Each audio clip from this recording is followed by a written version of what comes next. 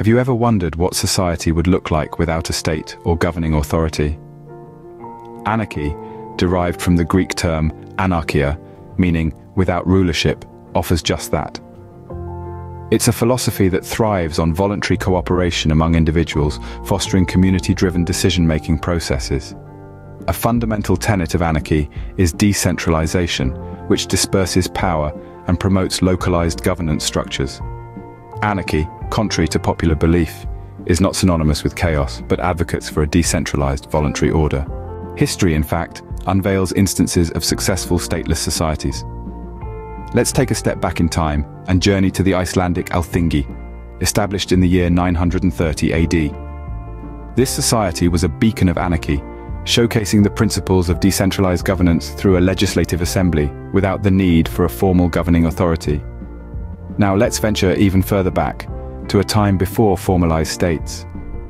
Indigenous communities around the globe offer a fascinating glimpse into harmonious, stateless living. These societies were not characterized by chaos or disorder, but rather by a profound sense of community and cooperation. They operated on the basis of consensus, ensuring every voice was heard, every perspective considered.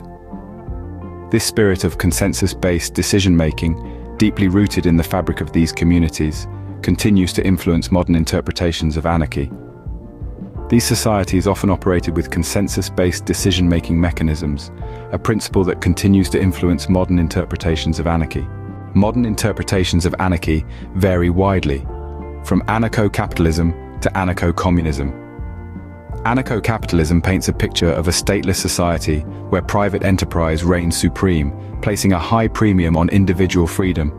It's a world where the invisible hand of the market guides all aspects of life, from commerce to conflict resolution. On the other end of the spectrum, we find anarcho-communism. This interpretation dreams of a classless, stateless society where communal ownership is the order of the day, and egalitarian principles guide the interactions among its members. Turning from theory to practice, we find real-world examples like Rojava, a region in Syria that's gained attention for implementing principles of democratic confederalism, and Zomia, a concept exploring Southeast Asia's upland regions, where evasion from state control has given rise to thriving stateless societies. While anarchy presents intriguing possibilities, it also poses challenges and criticisms, such as issues of security, resource allocation, and the prevention of power vacuums.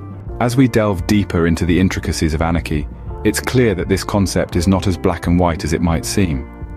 Often misunderstood, anarchy is a multifaceted concept rooted in principles of voluntary cooperation, decentralization, and non-aggression. It's a rich tapestry woven with threads of historical precedents and contemporary experiments.